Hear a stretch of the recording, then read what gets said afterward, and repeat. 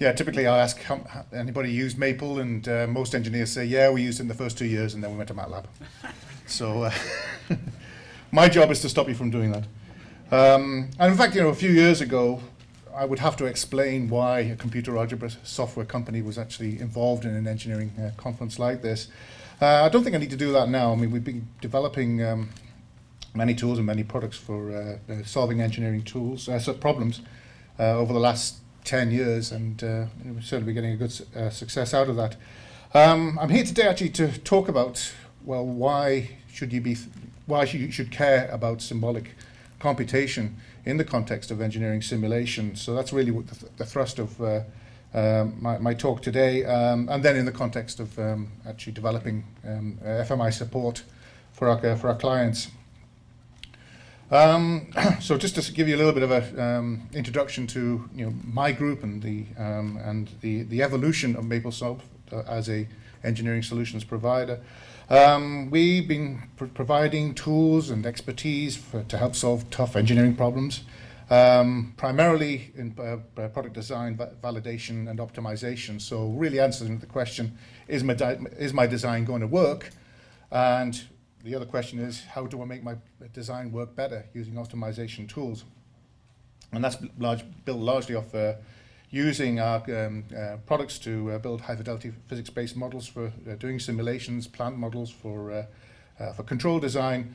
And really, probably the major thrust of this presentation is optimized code generation for in-the-loop testing. And I'm probably going to be focusing more on the hardware in-the-loop side of things for this presentation, but it's valid for any kind of integration of model tools or model code into other people's tools. We have a group also involved in Maplesoft that does a lot of advanced research work. So there's a lot of work going on in model order reduction, primarily for targeting model predictive control. That's not going to be my presentation today, but just hold that thought if you're actually involved in that kind of work. So in terms of my world, I deal with professional services that are keyed into MapleSim, which is our primary simulation tool. It's multi-domain, system-level modeling. It's A-causal. It's all the good things that Modelica-based tools bring to the world.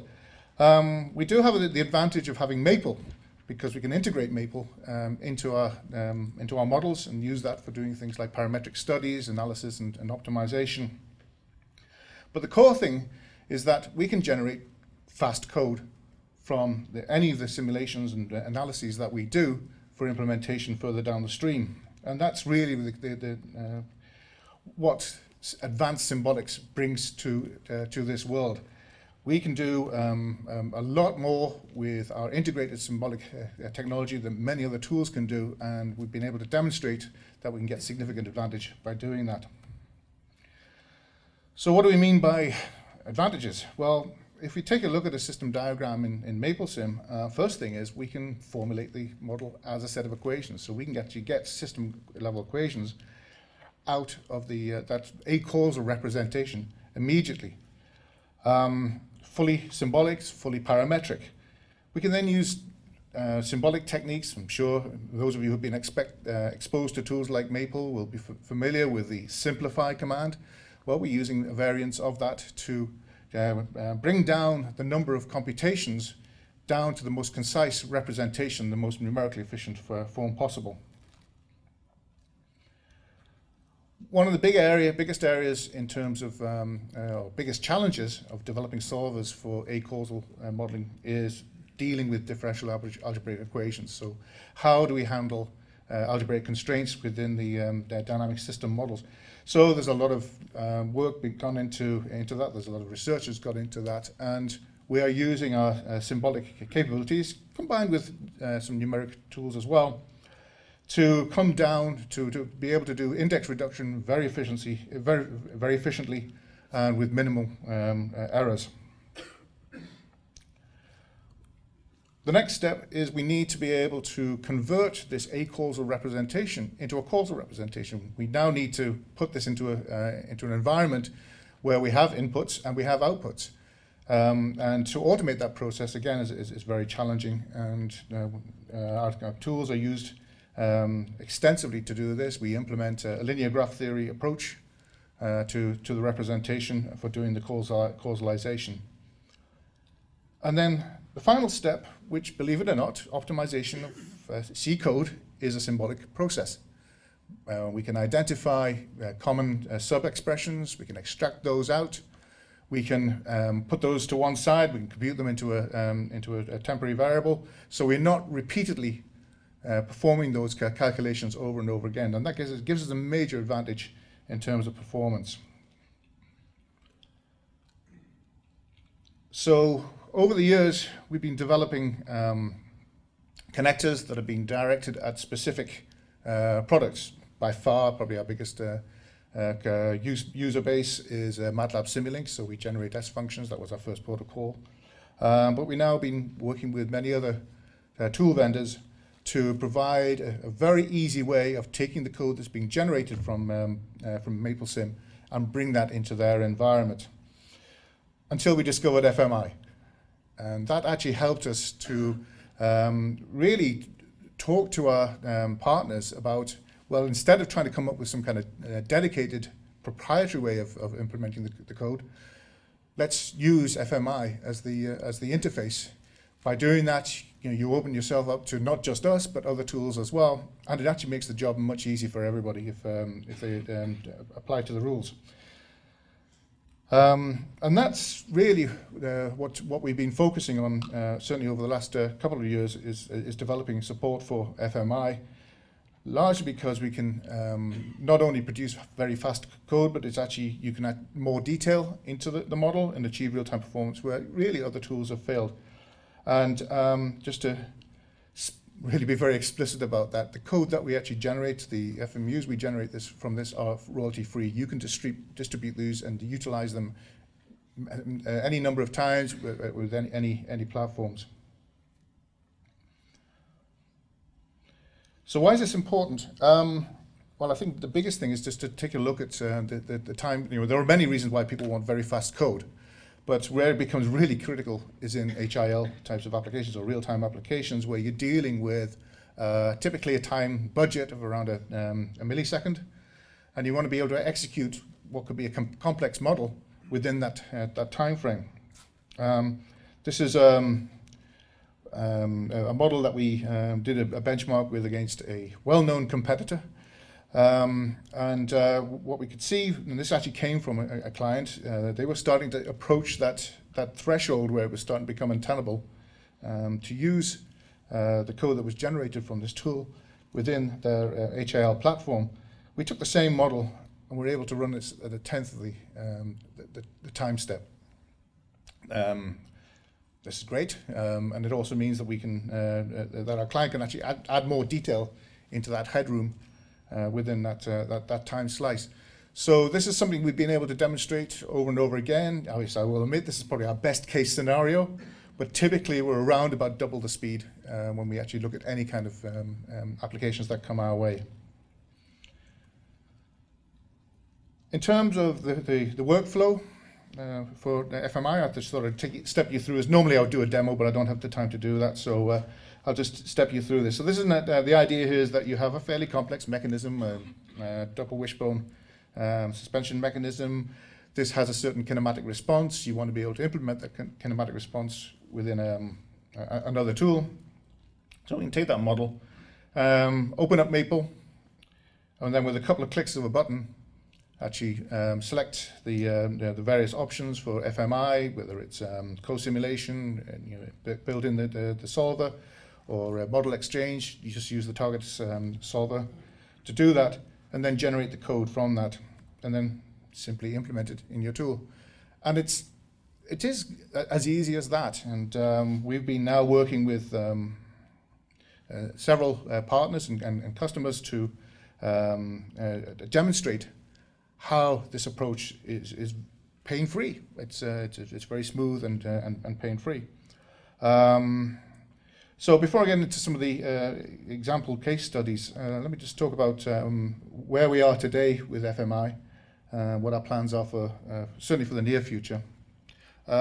I should say that a lot of our support, and in fact, pretty much in anything that we do inside our products, are client-driven. So they are project-driven. We get engaged in a project, and that helps us to define the requirements. We have a ready customer to test this, and we can get this implemented in an appropriate way. So with today, we support FMI 1. We currently have beta 4 for export, and export only really at this stage. Largely just because of the workflow. Typically, people are using MapleSim to develop their plant model or their system model and then bring that into another tool. We are starting to get requests to take models from other tools and then bring those back into the MapleSim environment. And we expect to at least have a first step in this in the first, well, sometime next year. This was, I was actually told by my developers, don't say Q2, say Q3. So, so this is the state we're at the moment.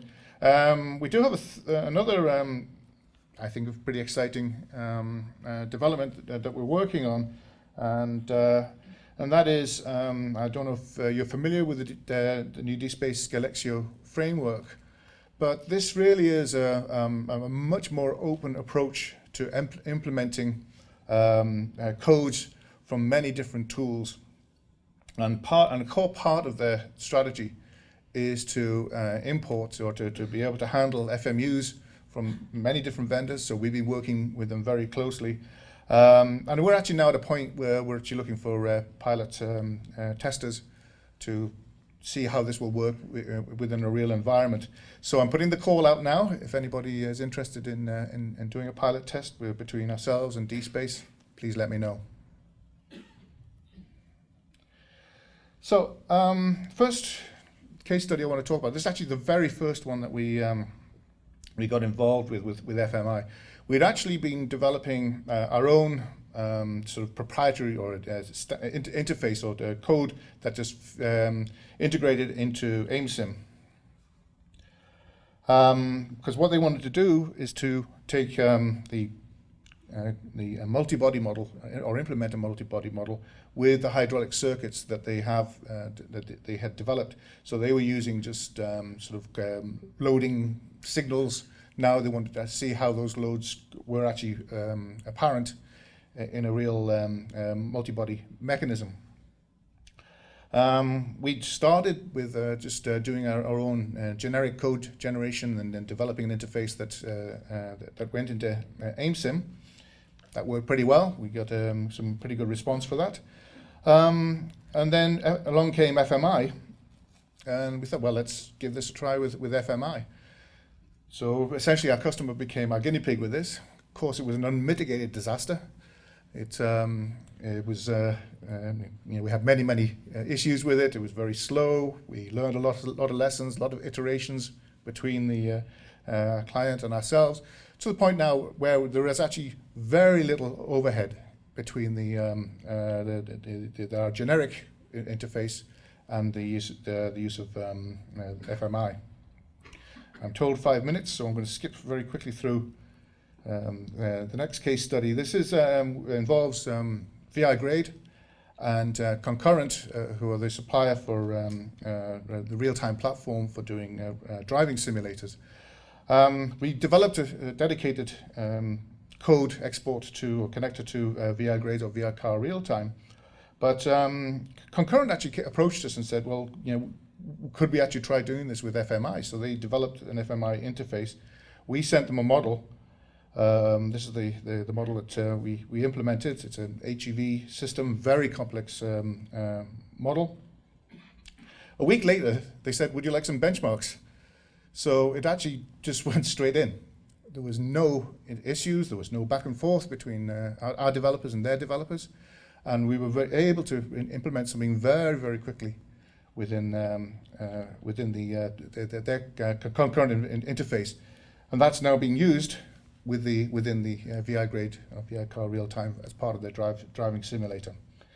Since I don't have much time left, I'll just wrap up. And we did develop a proof of concept for an OEM in Europe with Qtronic for doing testing for ISO 26.26.2.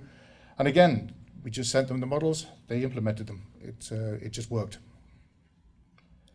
So with that, I'll wrap up and just summarize by saying that we are deeply invested in FMI. We do see this as the future for integration of many different models from many different tools. And as we have seen, it's actually very easy. Once you get it implemented, it's actually very easy to get systems integrated. The symbolic technology that we use is at the core of all this. We can produce very fast code in order to implement these models within the FMI environment. And you forgive the marketing at the end. We are available to talk about any kinds of projects that would help you, that we can help you to reduce development time and produce better products and get to market faster. With that, thank you.